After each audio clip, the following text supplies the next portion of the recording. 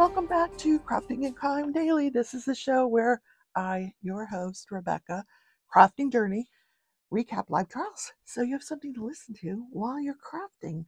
Someone commented yesterday that they enjoyed listening to my game night while they craft. That's kind of awesome. I was playing Portal Knights. It's an older game, but super fun. Yeah, that's something I do on Sunday nights, just, for grins. Yeah, I don't even monetize it. I just do it for fun. Anyway, a lot to get to today. First and foremost, Danelo Cavalcante. If you haven't heard that name in the last 13 days, then you must have been on vacation on an island somewhere. This is the guy that has been running around all over Pennsylvania, the prisoner that escaped by shimmying up a wall. Literally, he put his hands on one side of this wall, on one wall, his feet on the other wall, and he crawls upward. Like, what?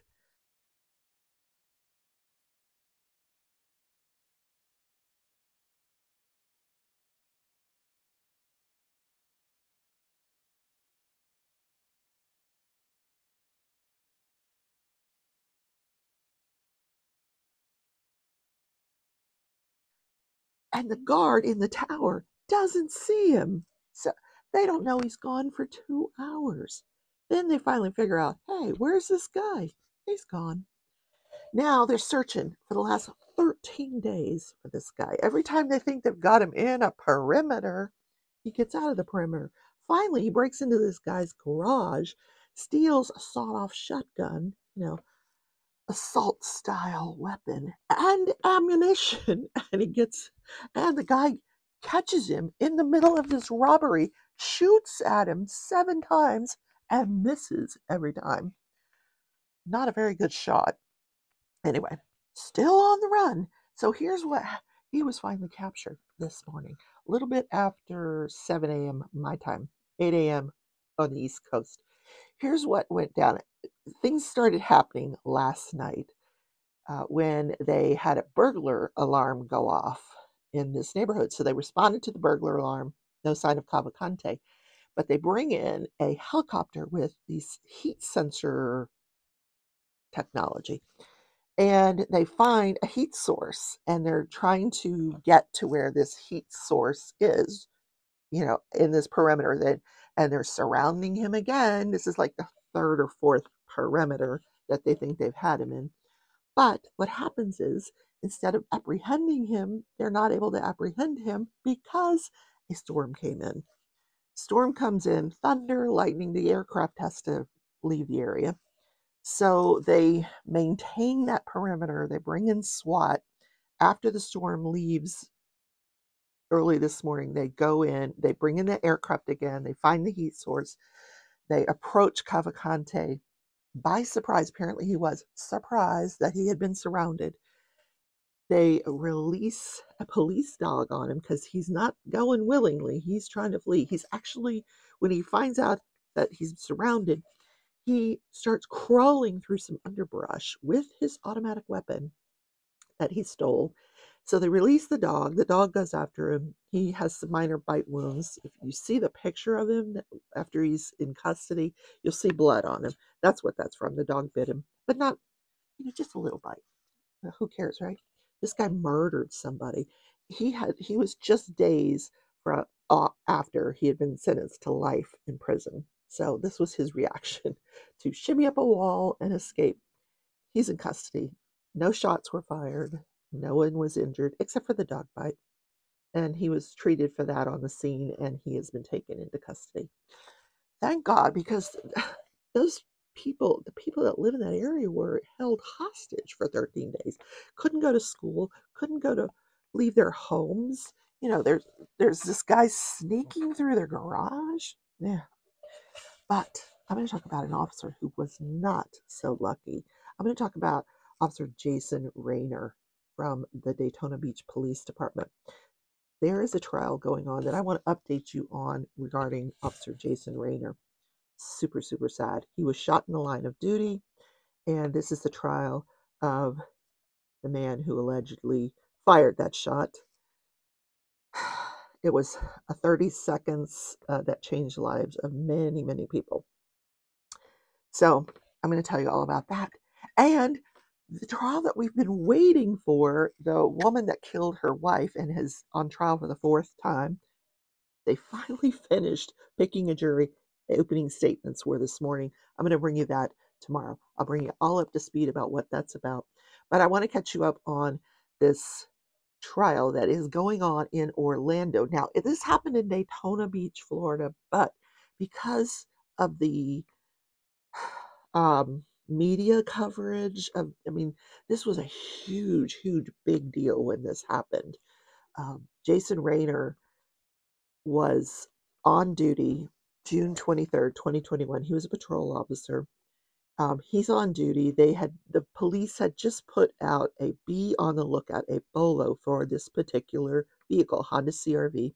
The vehicle was in this apartment complex, and it was backed into the parking space, and there's a guy sitting in the vehicle. Now, he couldn't see the license plate because it was backed into the space. So he approaches the car. The black male that is in the car, and yes, Jason Rayner was a white police officer. The black male that's in the car gets out of the car. And this is when the video starts. I want to play that clip for you here. Now, the video stops before the shooting occurs because it's very graphic. So, and no, I didn't want to see it. I don't know if you wanted to see it, but here's what happened. How's it going? Do you live here? What's going on? Sit down. Sit. Sir. Can you sit down? I'll talk to you. Okay, Stop. come on now. Sit. Come on now. Sit. Don't do this. Sit down. Why are you asking me, do I Sit live here? Do you live here? Yes or no? What's going on, though? Who? Charlie 777. Nah, back up. Stop. Man. Stop. Stop, man. Obviously, we stopped showing what happened after that. The video shows Rayner approaching Wallace as he sat in a car. Officers say Wallace got out of the vehicle and shoved Officer Rayner, leading to a struggle. That's when Wallace is accused of shooting Officer Rayner in the head and running off. That set off a 3-day-long manhunt before Wallace was finally tracked down to a treehouse in Georgia, arrested. You see them there in cuffs. So it's right after this that, after the struggle ensues, that Ortho Wallace pulls out a gun. Ortho Wallace is 26 years old. Is he 26 or 29? Ortho Wallace, I think he was 29 years old. Jason Rayner was only 26 years old. He had only been on this police force for 2 years. Fresh out of the academy, this guy. So he's there. He's by himself when he gets shot. So the sergeant for this precinct tries to get him on the radio, and he's not answering the radio. I mean, he does indicate that he's going out with this vehicle, but he doesn't say where he is. And so they try to find him, and they have this particular software, the sergeants do. It is called, hold on, Force Watch. It's a program where he can locate any of the vehicles that he is, are under his command, which is kind of cool. Never thought of that. No more Dunkin' Donuts, guys. So anyway, he's able to pinpoint where Officer Rayner's vehicle is. So they descend on this location, and they find out that he has been shot in the head. He was shot in the forehead. He eventually loses his left eye, and he is in Halifax Hospital, which, by the way, was where my brother was born. Not Carl, the other one. I have 2 brothers. My second brother was born at Halifax Hospital in Daytona Beach. I grew up in Florida. So he's in this Halifax hospital for 2 months, 55 days, during which they're trying to figure out, is he going to live? Is he going to die? He's improving. He's not improving.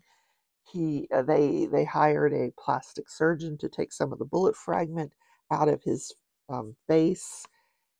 They had planned for some reconstruction of an artificial eye, but he does pass away. When he passes away, the police have this huge procession that goes from Halifax Hospital to the ME's office. They escorted his body to the ME's office. Eventually, Officer Rayner's vehicle is actually placed into a museum. So what happened to Ortho Wallace? Well, he flees. He is gone. So when they come upon the scene with Officer Rayner there on the ground, shot in the head, they have no idea what happened here. So what they had to do was, the first thing they tried to do was access Officer Rayner's body cam. And the way you can access this is the officers can access the body cam through a program on their cell phone. So a lot of times when they're doing a police report, they can pull up their cell phone and look at the body cam footage of what just occurred so they can describe what happened in their reports. So they tried to access Officer Rayner's cell phone to look at the body cam footage to see what happened. And they can't, the cell phone's locked, they can't get in it. So the sergeant orders that this cell phone, or that the body cam footage, the body camera, be taken to the precinct.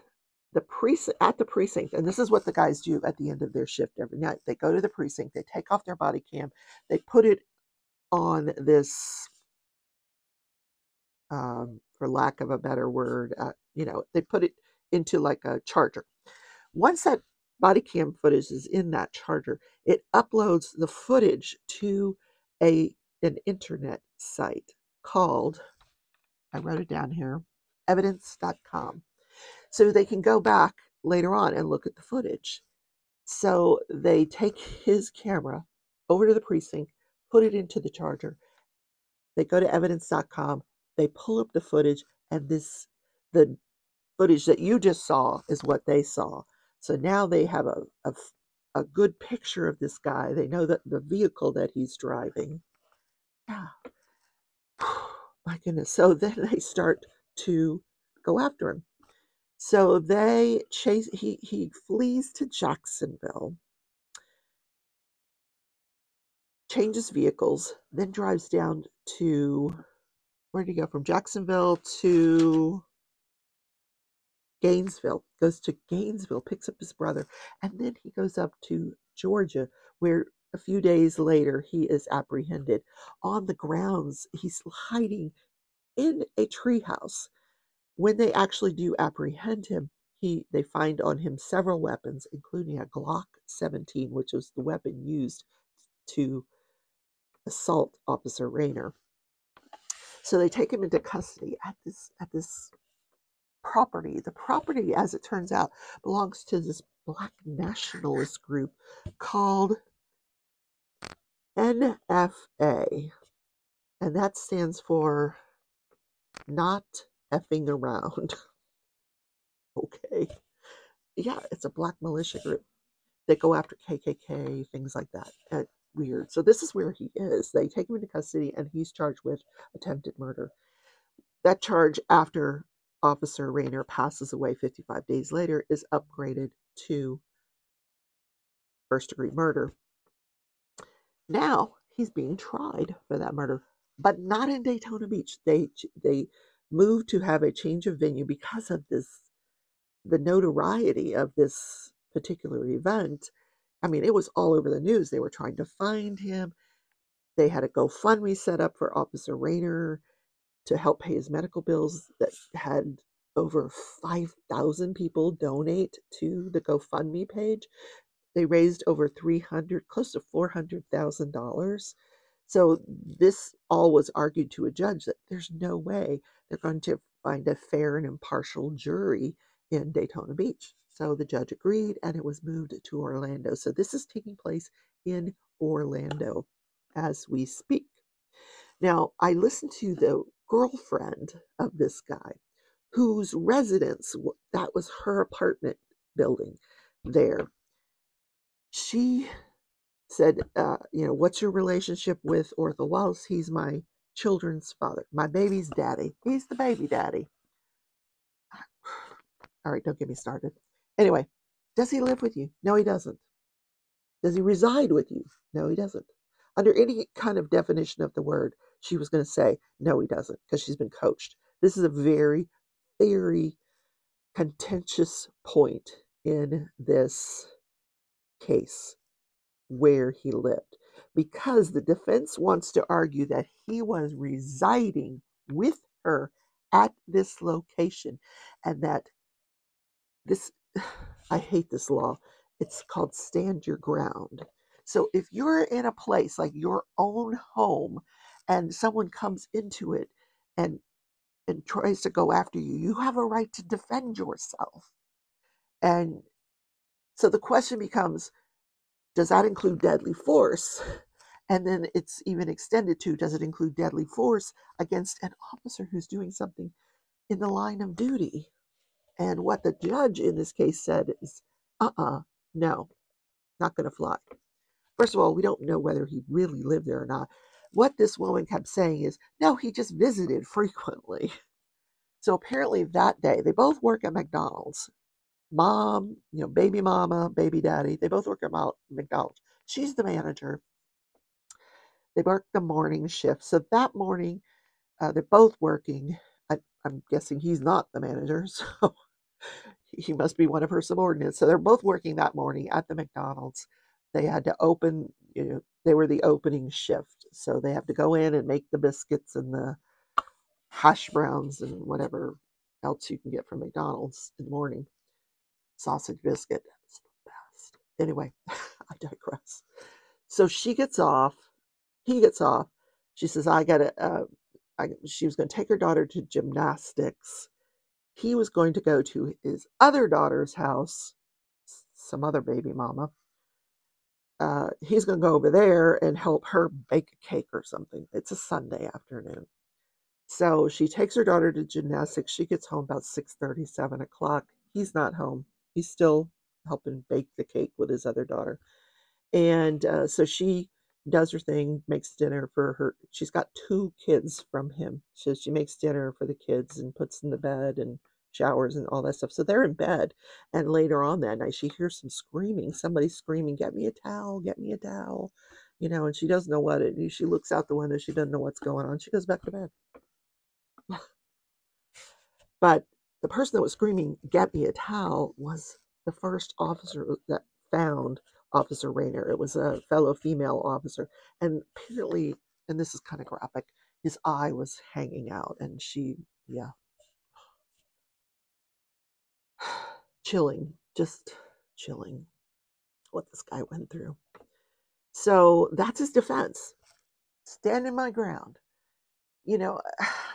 First of all, I watched that video several times. I did not see. It was very, very dark that night. I didn't see that he had a gun. I didn't see a weapon. One of the prosecution's argument is that Officer Rayner never drew his weapon.